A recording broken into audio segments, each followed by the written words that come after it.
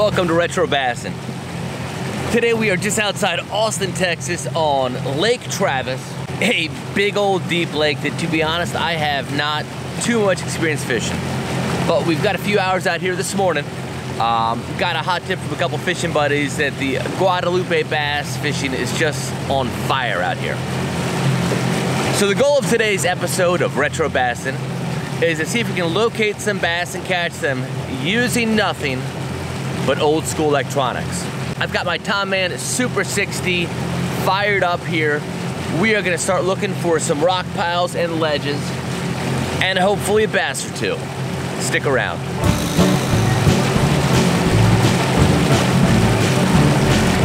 Retro bassin', kicking some ass and wearing rayon jackets.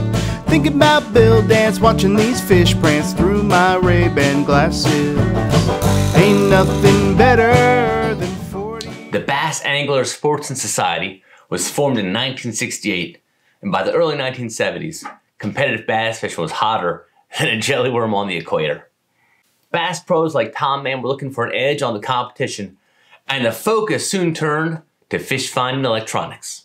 In my research for this episode, I found a great article on bassmaster.com that outlines the history of the Mann Super 60.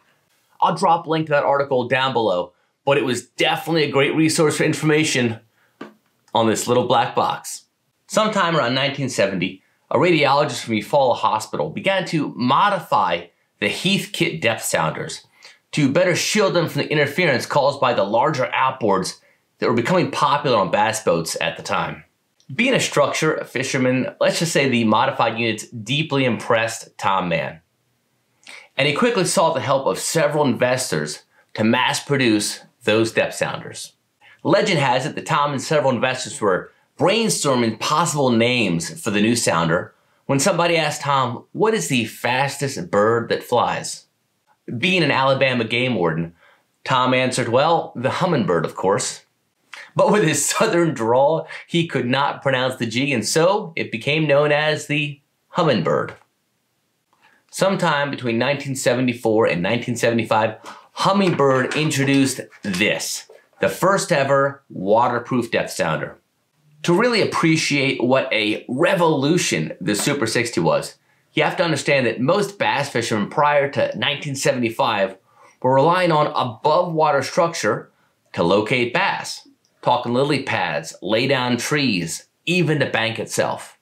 But for all those bass below the water, on roadbeds, rock piles, points and humps, they were virtually untouched before the Super 60. The term sonar is actually an acronym for sound navigation and ranging, a principle developed during World War II in anti-submarine warfare. A sonar set transmits bursts of ultrasonic energy and then listens for echoes off objects or the lake bottom. Here's a basic overview of how the Super 60 works. First, the sonar unit itself creates an electronic signal, which is converted to an ultrasonic signal by this, the transducer. The signal travels through the water until it's reflected off an object, a fish, or the bottom. That ultrasonic echo hits the transducer and is converted back into an electronic signal, which is ultimately displayed upon this dial, which has a spinning high-intensity arc lamp. Distance to different objects below the waterline are calculated by the amount of time it takes that echo to return to the transducer. I have to admit that I did not grow up fishing a flasher-style transducer all too often. But when we started the Retro Bassin' project, I wanted to fish it old school as much as I could on that 2018 Tracker Heritage, and I decided to go with a Mann Super 60 as my main console unit. It was a pretty big learning curve to get started, and I'm still learning how to really get my Super 60 dialed in. So here is the depth sounder owner's manual from Humminbird. This is pretty cool, check it out. So there is a history of sonar. We see a boat trying to find a submarine. And if it wasn't for that World War, we probably would never have that fish finding invention that we do today. One of the things that took me a while to understand about sonar is when I looked at these old school flasher units, I really thought it was just about this, finding the depth and no more. But the more I've come to learn about them, the more that I realize you can do a lot more than just figure out how deep you are. You can figure out what the bottom looks like. Depending on the width of the bar, you've either got a hard bottom or a soft bottom. So you can also find underwater brush, like in this scenario.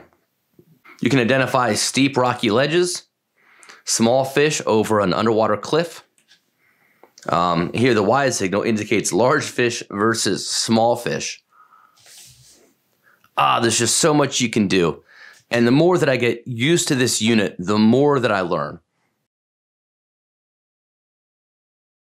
So this is the book that taught me a ton about how to use that little black box. A Man and His Bird by Mr. Tom Mann.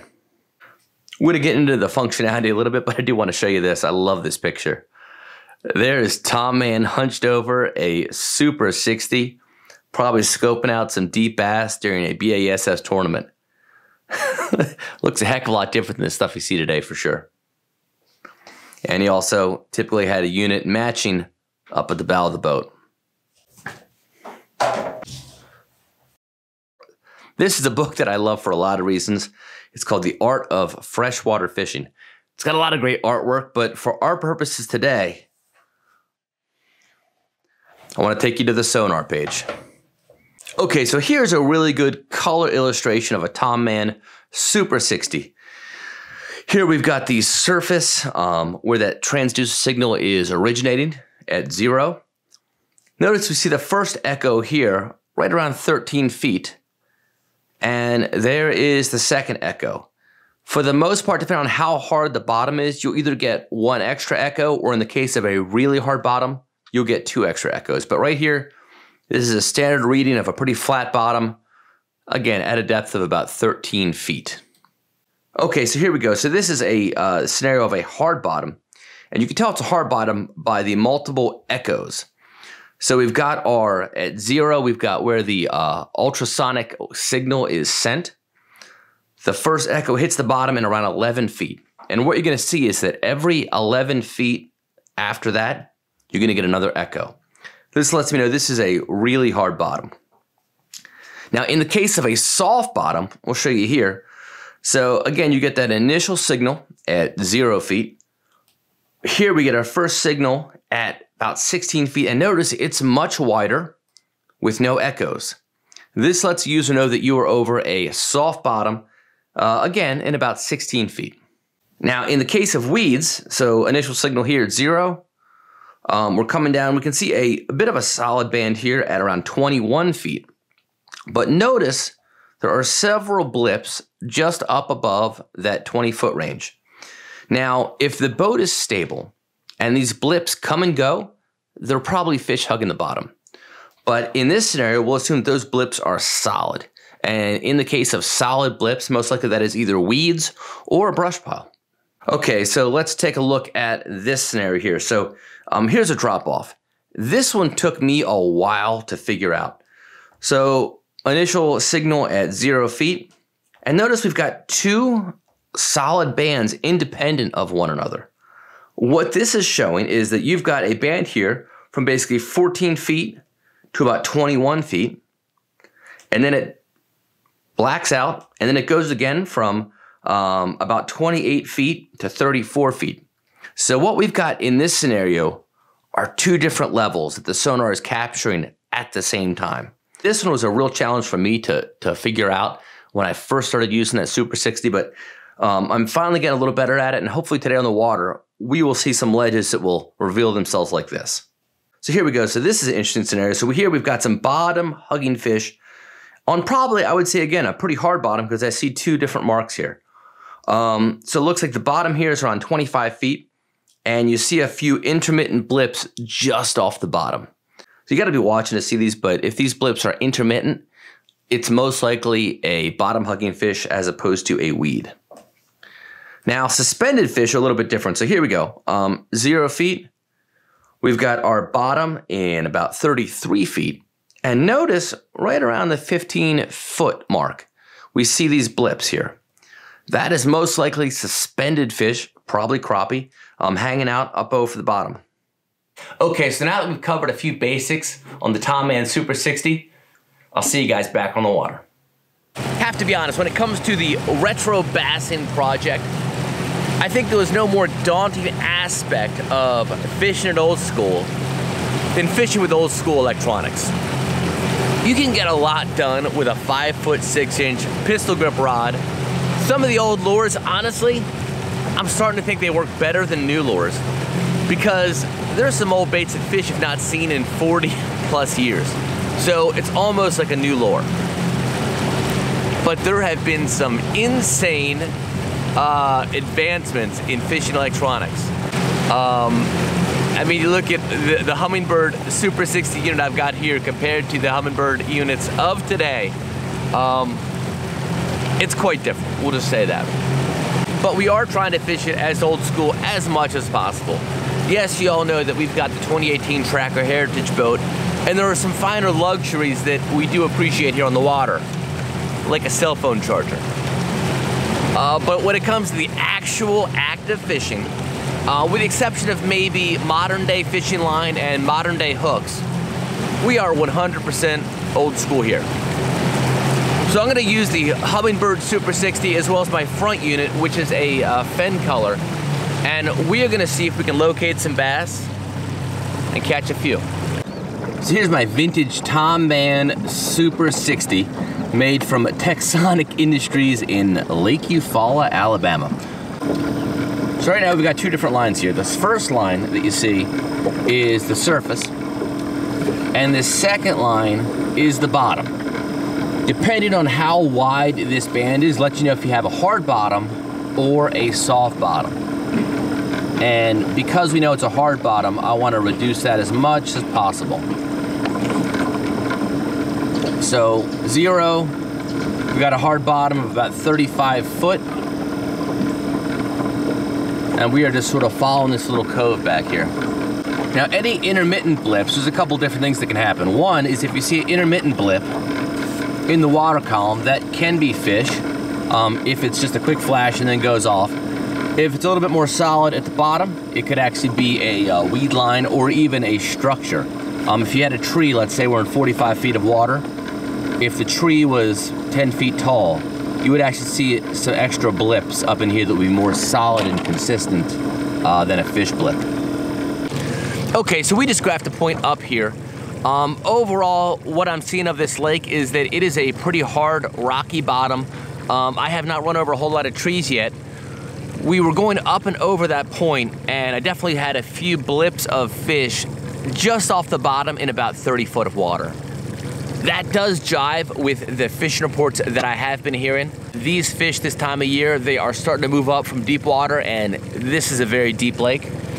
And somewhere between that 15 to 30 foot range is where the most action is. So I saw some pretty good blips on 30 foot. I actually just saw a splash over there. That's where I'm gonna set up and fish.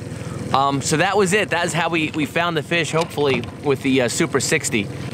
It ain't a helix, I'll tell you that. I'm pretty confident that what we're gonna do here is I'm gonna get just up off this point. We're gonna throw the trolling motor down, switch the SLR to the front, and see if we can catch some of those fish that we saw showing up just off the bottom in about 30 foot. Okay, we're up at the front of the boat now. Since I am using my Mann Super 60 to locate this fish, and I've got my jelly worm hat on, I figure it's only appropriate the bait of the day is gonna be this, an old school 6" Mann jelly worm in the blue color. I've got it rigged up a couple different ways. I've got a Texas rig here. I've also got it on a drop shot. So we're in 15 feet of water now, sort of drifting out a little bit. So I cast it as parallel as I could.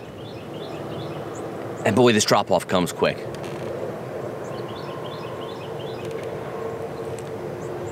Behind me you can see is a pretty steep bluff wall that we're gonna graph. I got a report that there have been some Guadalupe bass hanging off this ledge. But as you'll see on the Mann Super 60, it drops off quick. If you're 25 feet off the shoreline, you could literally be sitting in 40 foot of water or more. But what I'm gonna do is try to graph this stretch of shoreline. We're gonna see if we can find any boulders or ledges or even some fish bunched up either on the bottom or suspended just a little bit off it. So one interesting aspect of the Super 60 is that it actually will gauge the depth up to 120 feet. And I'll sort of show you how that happens. We are at 100 feet. And to prove that, I'll show you. I'm gonna start heading in toward the shoreline with this. You're gonna see the depth here go from 100. When it drops down to 60, all of a sudden, it's gonna show up again. It won't disappear like it would if you were really at that 35-foot depth. So we're heading into the shoreline now. We're in about 95 feet of water, and it's gonna start getting shallow real quick. Watch what happens though when we get to 60, and you'll notice that it actually will swing back around to sort of illustrate our point. So now we're coming down to about 80 feet, and by the way, it'd blow your mind how close to the shoreline we are in 80 feet. 75, 70, 65, 60. Now watch, here we go, ready? Keeps on going. 55, 50, 45. See that? So the surface stays, and all of a sudden, that's how deep we are. So what we've got here, and you'll see in a minute when the boat swings around, we have got a pretty impressive bluff wall that we're gonna be fishing. We're about 30 feet off the shoreline, and the depth's already 30 feet down. So as it swings around, you'll see the rock wall. We're just gonna try to get as parallel to the shoreline as we can. I'm gonna position the boat in about 15 feet of water and then cast parallel, sort of at a 45-degree angle.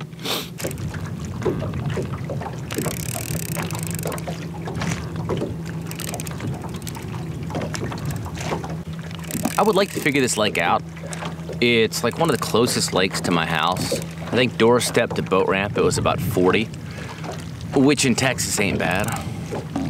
But as you can see, it is a big, daunting lake, and very different from a lot of the stuff that I'm used to fishing. I mean, this thing is well over 100 feet in a lot of parts, and it seems like from the reports that I look at, most of the fish are coming out of deep water. I mean, we're talking 30 feet for a largemouth bass. Okay, so no fish at our first couple spots. I've got one more little point and stretch to fish. We're gonna go ahead and graph this thing with the Humminbird. We're gonna see if we can find the ledge and also see if we see any fish or any other sort of structure down there. I think there might be some flooded brush here. There's definitely a little ledge somewhere, and hopefully a bass or two. Let's check it out. Okay, so I want to show you guys how to identify a drop-off on this unit. So right now, we're actually in 60 feet of water. When we start heading up toward the ledge here, you're gonna see our depth meter splice. We're gonna have a line here at 55 and a line at 0. So there we go. Now, there's a rather dramatic drop-off that we're gonna hit, where it jumps from 30 to 20. So I want you guys to see what happens here. When you're gradually going up a ledge, you're gonna see this line sort of just moves and it creeps up. However, in a situation where you've got a rather severe drop-off, you actually see two solid bars. And when this guy here gets to 30, what I expect is gonna happen is you're gonna have a second bar right here. And that is the depth finder picking up two different levels. So watch this. So we're gonna go, as soon as this thing hits 30, get ready, you're gonna start seeing some blips right about here. See that? That's the ledge right there. That is not fish, that's not structure, that's the ledge. And then watch, once we're up on the ledge, boom. It switches to that. And now we're in 15 feet and getting shallower.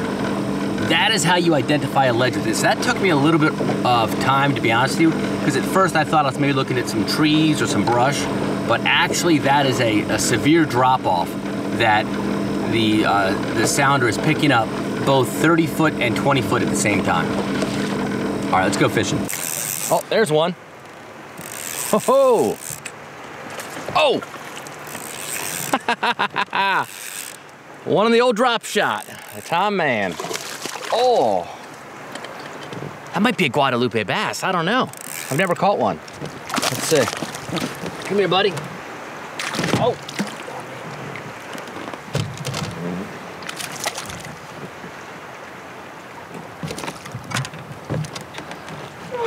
Ha-ha! There we go. All right, nice little bass. Man. So that worked out perfectly. This was that ledge that we just scanned with the sonar. Turned around, dropped down my old schoolish drop shot rig. I don't know when drop shots were invented, by the way. And we ended up getting this nice little bass. Awesome. Get the hook out, figure out what he is. So I think that looks like a little largemouth to me. Not a Guadalupe. But a nice dark fish. Sweet. I don't know when drop shots were invented, to be honest, but I did hear that they were starting to smoke some fish on drop shots. So we did it retro way. Paired that up with this, a 6-inch Tom Mann jelly worm and a classic blue. I guarantee you these Lake Travis bass have not seen a bait this color today. Or like this year.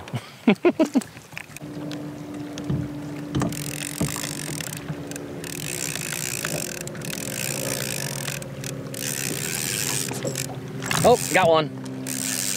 Oh, got one. He kept like swimming at me. Oh man. There he goes. He's very smart, he's very dumb. Oh.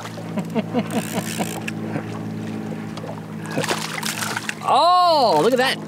Guadalupe bass. Check it out. Oh man. That is awesome. I have lived in Texas for a couple years now, and I've never caught one of these. This is the Guadalupe bass. Almost looks like a smallmouth-ish looking kind of bass. I wasn't sure if I'd know what they were when I caught one, but man, that's awesome. Look at that little guy. Oh, pretty cool. Hopefully you've enjoyed our foray into catching fish with some vintage electronics. Till next time, keep those birds a-humming, and definitely fish it old school. Fishing it old school, this old stuff rules. Welcome to Retro Bassin'.